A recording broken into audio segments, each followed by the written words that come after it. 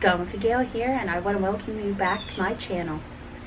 In our last video, I unboxed my latest prize, I guess you'd say, my Sassenach Whisky, Sam Heughan's whiskey project.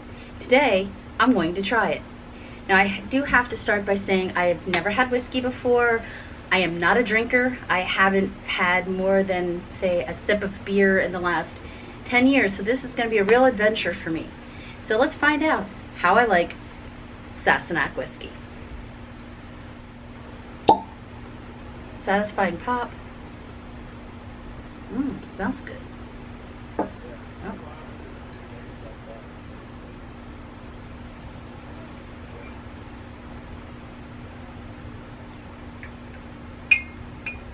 Don't want to waste a drop. Sláinte.